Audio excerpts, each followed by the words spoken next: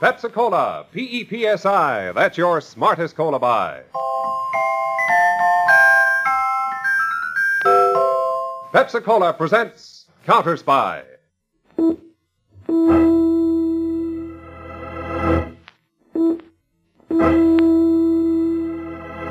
Washington calling David Harding, Counterspy.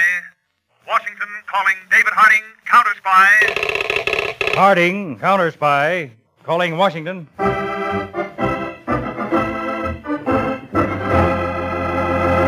United States Counterspies, especially appointed to investigate and combat the enemies of our country, both at home and abroad.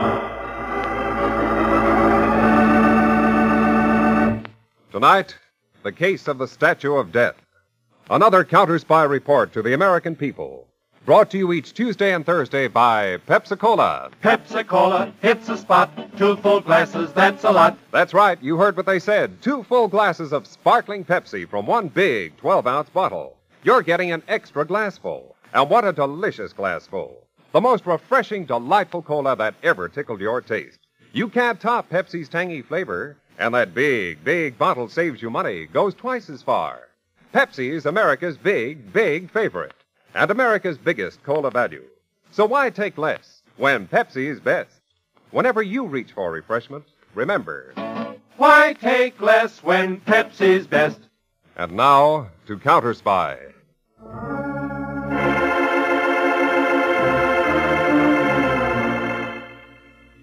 Over the hills of Tennessee, the late afternoon sun was low on the horizon. A young chemist stood on the grounds of the world's largest atomic plant.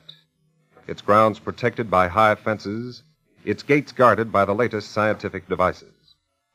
As the young man walked along the grounds inside the main gate, he bent over and picked up a little gray cat. Hello, Kitty. How's Mildred? Mouse catching business pretty good, eh, Mildred? Hey, Pop! Huh? Look out for that dog outside the gate. Oh, Mildred, here he comes. Easy, Mildred. Now, don't jump down. That collie will take your head off. I lost you. Now you're in for a fight. Here, boy. Leave that cat alone. Come here. Come here, boy. Come here. Now, let's see your collar. Let's see your collar. What's your name, huh? Ah, Tommy, huh? Beautiful collar you are, Tommy. Yes, sir. Fine head, good long, thick coat. Ah, your master's whistling for you, Tommy. That man outside the gate, he's going to scold you for running in here. Go to him, Tommy. Go to him, boy.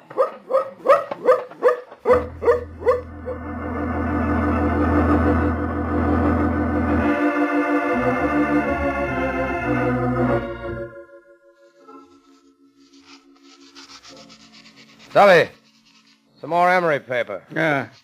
Mr. Morton, you're working on that little statue of St. Cecilia like you was Michael and Angelo. I certainly didn't hire you because you had brains, Stubby. It's Michelangelo. Here's your emery paper. How does the statue look? It's okay if you like antiques. You'd never guess there's a vial of uranium compound worth $500,000 hidden in the neck, would you? $500,000? I'd like to kiss it. Well, kissing it's all right. But keep this stuff close to you long enough, and you'll become radioactive and die. Don't you ever touch this statuette without a pair of these special gloves. I won't even kiss it. But, Mr. Morton, them foreign guys you're in touch with, will they pay off in their own dough or good old United States greenbacks? Stubby, you and I have lived in this dinky town 50 miles from the atomic plant for 2 years, planning and working. Finally, success. We're going to be paid plenty in United States greenbacks. That was a slick stunt, all right, getting this uranium compound out of the gate and stuck in the dog's long hair with adhesive tape. Yeah.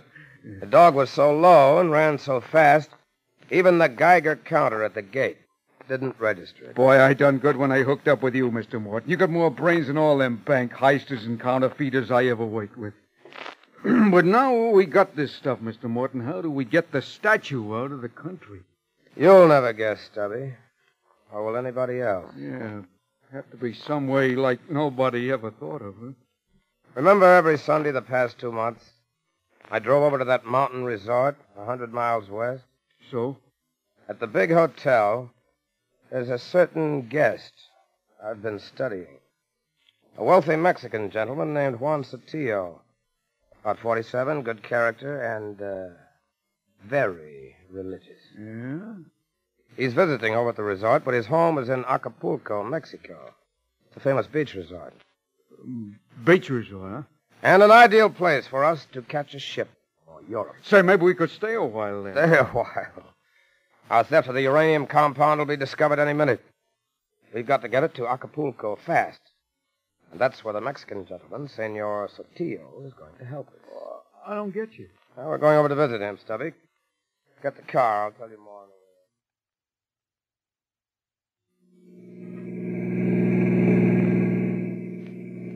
It's only about 10 miles more to the hotel where Senor Sotillo is staying, Stubby. And what do we do then, Mr. Morton? Every evening, about dusk, he walks along the shore of a little lake in back of the hotel. There are rowboats on the lake. I'm going to be rowing in one of them. Oh, look, I hate rowing. You won't be with me, Stubby. I want something to happen so this statue of St. Cecilia will mean a great deal to him, so that he won't part with it under any conditions. Look, Mr. Morton, you hired me to help you. I've been with you 2 years, most of the time with my mouth hanging open to what you do. Why don't you explain to me about the boat and stuff? You'll see this evening, Stubby. But no matter what happens, don't come to me in the boat. That's what I want Senor Sotillo to do.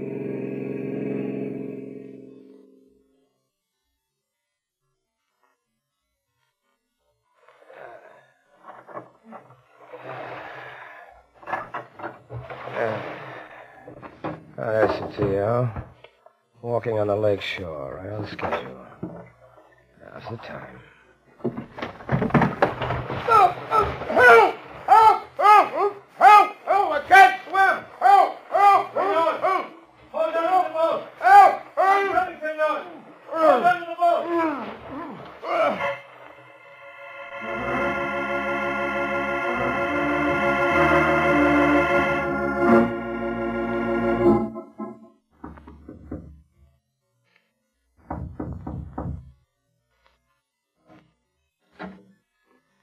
Yes, senor? Mr. Sotillo, I'm the man you saved from drowning last evening. Oh, yes. Senor Morton, come in, please. Yeah. Senor Sotillo, I brought you a gift of appreciation. Let me show it to you. Senor, it's beautiful. A statue of St. Cecilia. It belonged to my mother before she died. Please take it. No, Senor Morton. I could not accept such a beautiful gift. But you saved my life. I want you to have it. I insist. Well, I will cherish it, Senor. I realize how dear it must be to you. Senor Sotillo, are you staying in the States? No, I am starting for my home in Acapulco, Mexico, tomorrow. I am driving down. I'll be happy to know, sir, that my statue of St. Cecilia will be going with you. Thank you, Mr. Morton. And vaya usted con Dios. In English, one would say, may God be with you.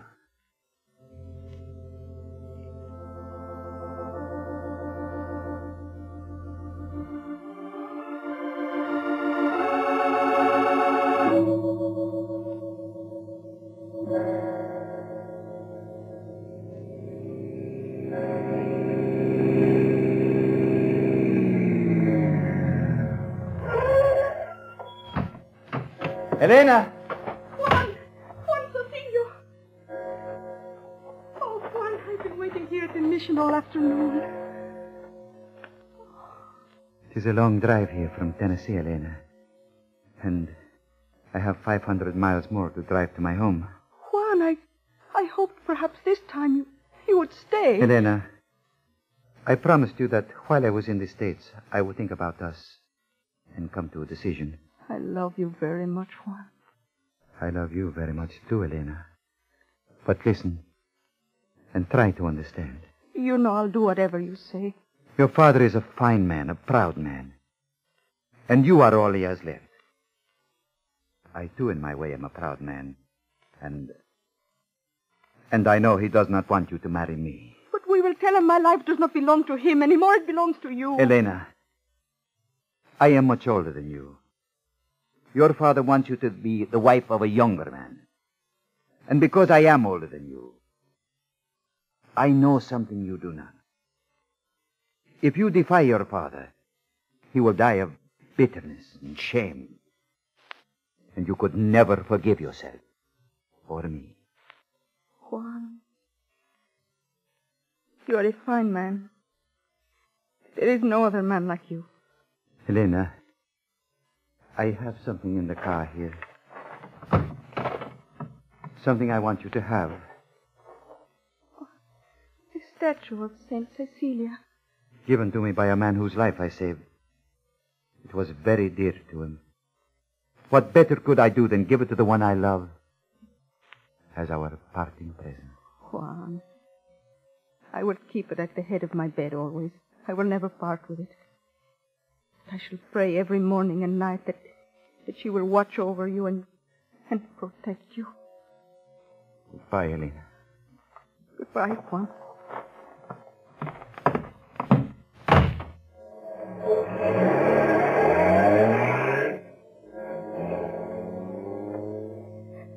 Goodbye, Juan. I love you forever.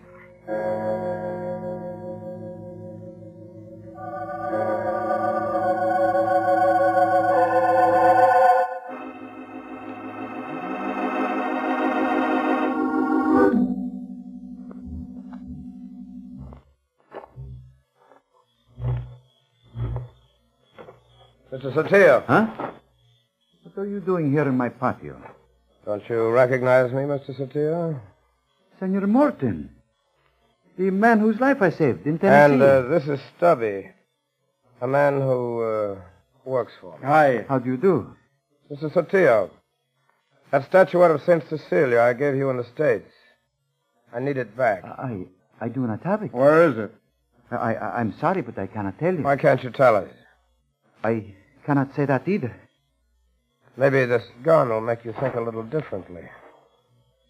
Mr. Sotillo, if you don't want to be shot right this minute, walk out front to our car.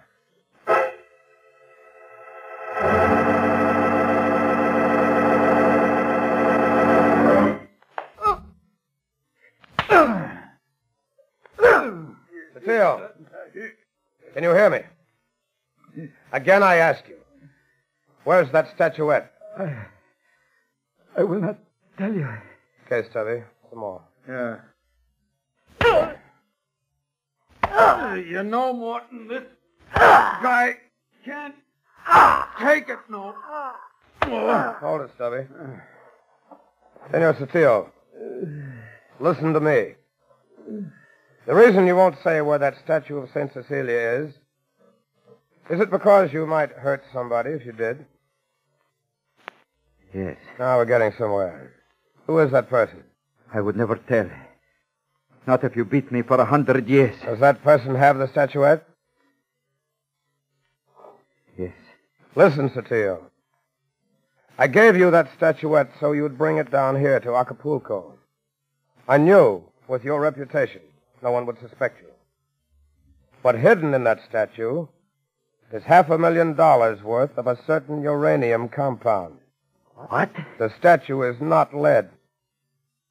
If anyone has it who doesn't know how to handle it, that person will become radioactive and die. Senor, you try to frighten me with lies. You have read of the effects of the atom bomb, the radioactivity which has caused deaths.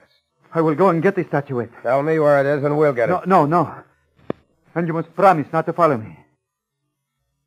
All right, I promise. On your word of honor? Yes, on my word of honor. I must drive 500 miles. I will start now. 500 miles? Help me to my feet. I will be back in 3 days. On my honor. You better hurry. Yes. I must hurry. I must.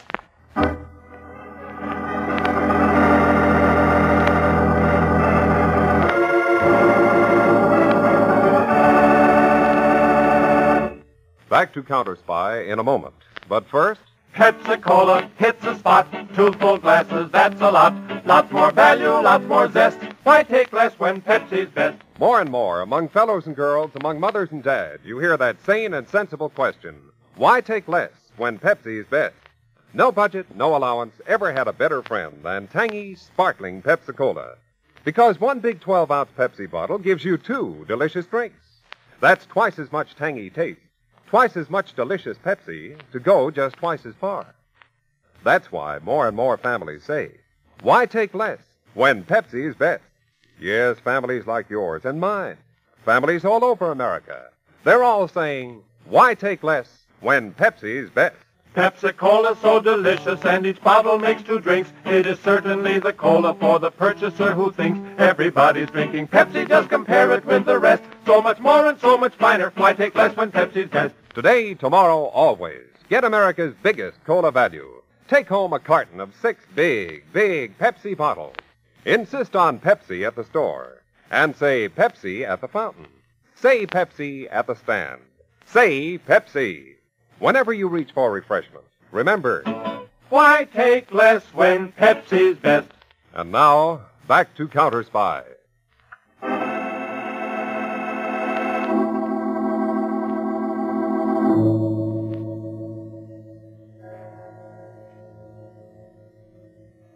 In the dim main room of a luxurious Mexican hacienda, 2 men tensely face each other.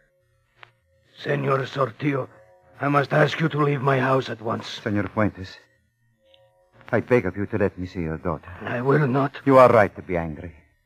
But believe me, I would not come without a good reason.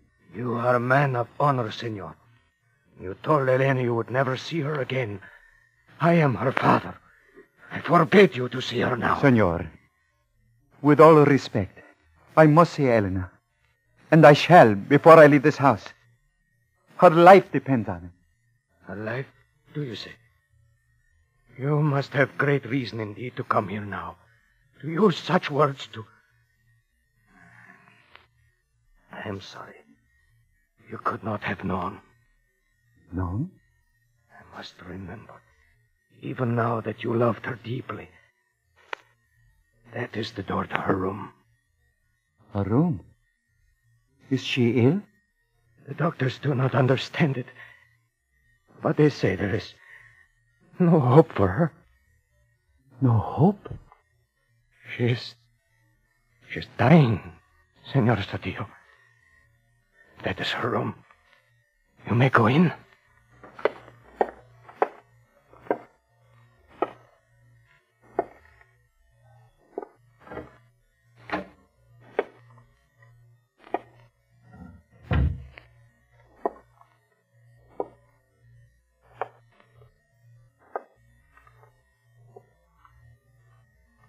Elena.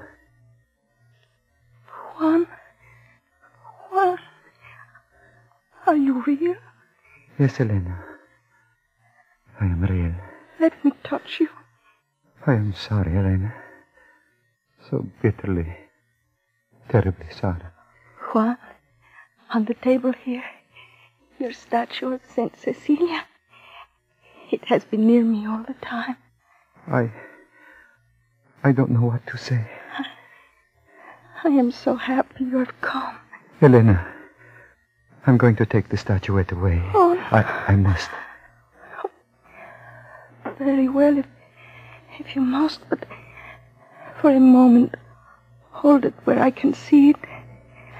And you... Oh, I'll be waiting for you, Juan. Sometime. Somewhere. I promise. On my word of honor. I must leave now. Goodbye, Juan. But I'll be waiting.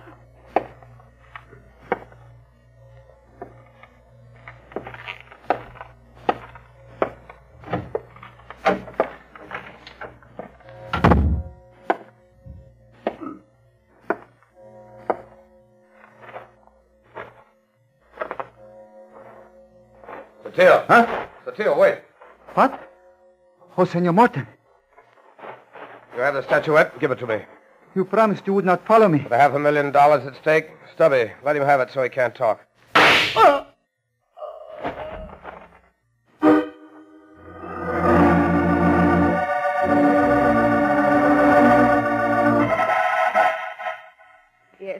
Ferguson, Mr. Harding's secretary.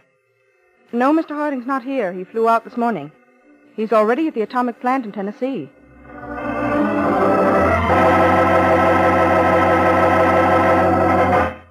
And naturally, Mr. Harding, the theft of uranium compound from this atomic plant is a matter for the counterspies. Well, Dr. Corning, what section of the plant do you believe it was stolen from? Right from this laboratory section, Mr. Harding. It's highly radioactive, isn't it? Unless precautions are taken, it can be fatal. Pardon me, Mr. Harding. Sure. Yes? What?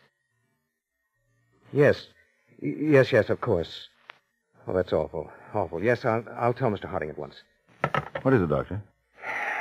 One of our young chemists, Selwood Parks, has just shot himself over at his house. Oh? And he left a suicide note addressed to you. Let's get over there as fast as we can, Doctor. I want to read that note.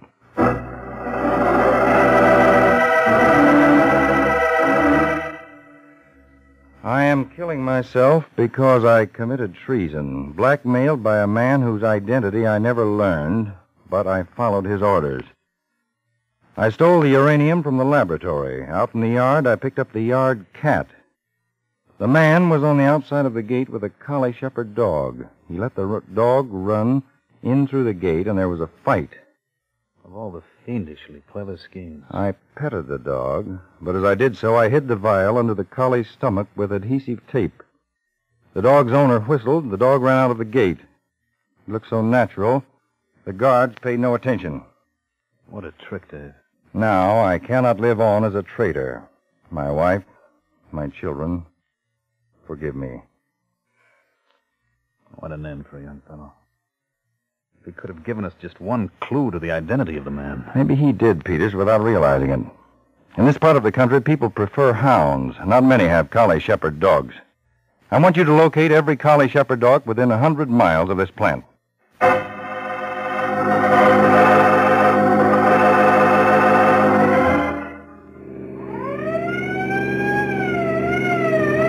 outside the town, Peters. You can drop the siren. Now, go ahead and tell me. Well, we've located 119 collie shepherd dogs within 100 miles of the atomic plant. The owners all stood inspection? The only odd situation is this family we're going to visit.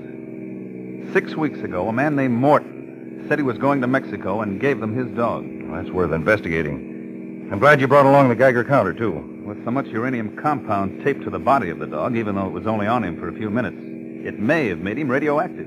Yeah, there's some trucks ahead, Peter. Sound your siren. Time counts.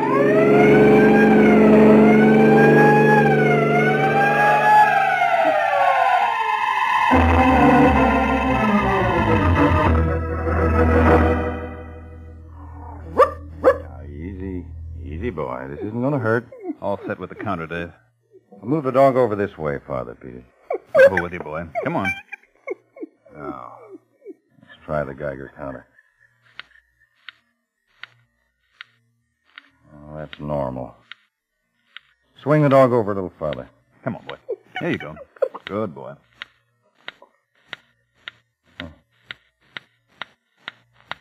He sure is radioactive. This is the dog without any question, Peters. Look at that needle. This dog will never live. Sorry, old boy. Look at his eyes. I think he knows it, too. Peters, you say the woman who has this dog now says that the man who gave it to her mentioned flying to Mexico. Yes. I'll check any plane reservations made recently from around here to Mexico. And contact the Mexican police. The thieves are going to want to get that uranium to some foreign country just as soon as they can.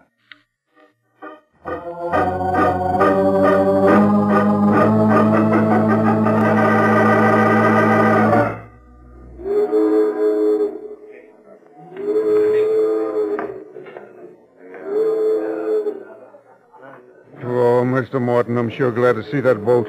Yes, Stubby. I'll be glad to get out of Acapulco, too. Not too happy about our disguises, though. Why, it's the best we could do. You got the tickets. Nice one, Stubby. For Europe. Yeah, and $500,000 payoff, eh? Hey. Yeah? We ain't going to Europe in that little tub. That's only the lighter to take passengers out to the ship. Oh. She's anchored way out. Don't let that suitcase get out of your hands now. Never. Huh? Get in line. We have to show our tickets. Yeah.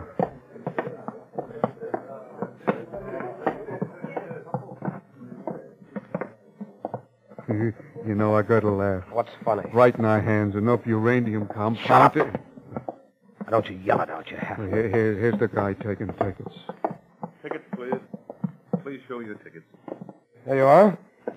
You two gentlemen? Yeah, us two gentlemen. Want a porter for that bag, sir? I'll carry it. Very well. Just a moment. We're delaying the line. Let's keep going, sir. Stand where you are.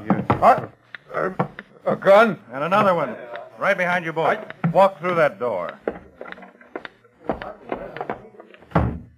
What is this? United States Counterspies. Peters, I've got them covered. See if they have guns. All right. One each, Mr. Harding. Mr. Harding, I protest this treatment. If I'm wrong, I'll apologize. Peters, put the suitcase on the table. All right. Now, bring the Geiger counter closer. Here. Now, let's see. Papers. Books. Shirts, ties, toilet articles. Morton, what's this wrapped in flannel? Just a statuette. You hear that? The Geiger counter tells us that whatever's in this flannel is radioactive. Open up, Peters. Let's see. But Well, statuette of St. Cecilia. Morton, is this where you hid the uranium compound you stole from the atomic plant? I don't know what you're talking about. You blackmailed a man in helping you get it out with your own collie dog. You're out of your mind. I never owned a dog in my life. Just a moment. I have another way to make a test. Come on out, Tommy. Come on, boy. He's jumping all over it. That doesn't mean anything. The dog hasn't forgotten you, has he? Wait for me, you- Of all the people here, he picked you right out. You killed him. Now he's putting the finger on you.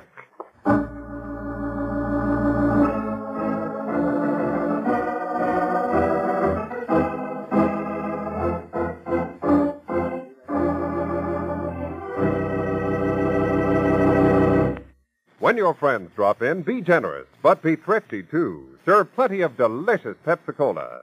Pepsi's big 12-ounce bottle gives you not just one sparkling glassful, but two. Get a carton of 6 and serve 12 delicious drinks. Yes, Pepsi is America's biggest cola value. You get twice the tangy taste, twice the refreshment, twice the Pepsi. So why take less when Pepsi is best? Whenever you reach for refreshment, remember, Pepsi-Cola hits the spot. 2 full glasses, that's a lot. Lots more value, lots more value, lots more zest. Why take less when Pepsi's best? tune in every Tuesday and Thursday, same time, same station to Counterspy. Listen on Thursday for the exciting Counterspy case of the Desert Explosion. The man-eating birds of prey that were used to execute a betrayer. The worldwide smuggler who used geometry in action to test salesmen of information.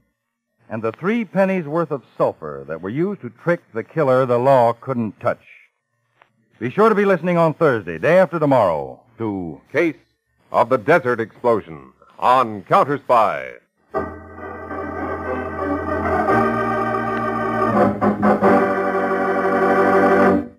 Tonight's Counterspy program originated in New York and featured Don McLaughlin and Mandel Kramer with music by Jesse Crawford.